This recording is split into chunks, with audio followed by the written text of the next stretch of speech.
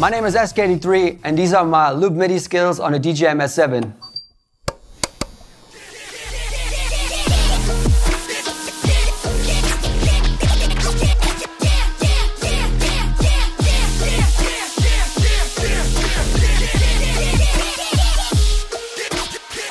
This is how to customize Loop MIDI on a DJM-S7.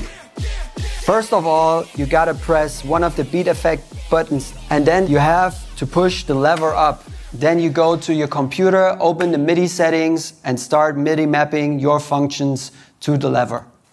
The first thing I want to map is the cue point. So I'll just press the cue point and it will be automatically mapped to the Loop MIDI.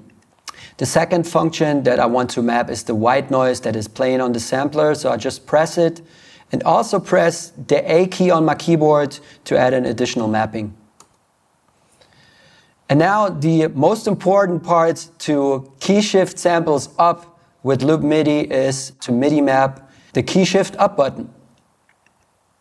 We also press our letter A on the keyboard again to add the additional mapping. And we're done.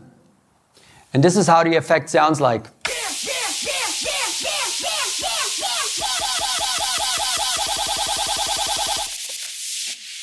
Now we have mapped the key shift up effect, but now we also need the key shift down. So I will map it to the next effect and switch to another effect slot. Now we have to do the whole mapping process for this second effect again.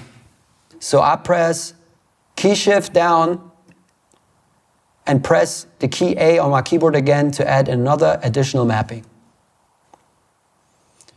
If I want to unassign a function from my MIDI settings, I need to turn down the lever and then press the function in the software and hit return to unassign it.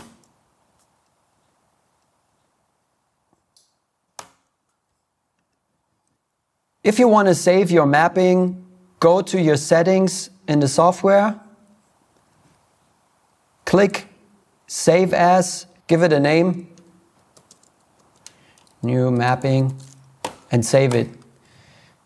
If you want to initialize your MIDI mappings, just go into the settings, on the MIDI tab, New, to start with a fresh new preset.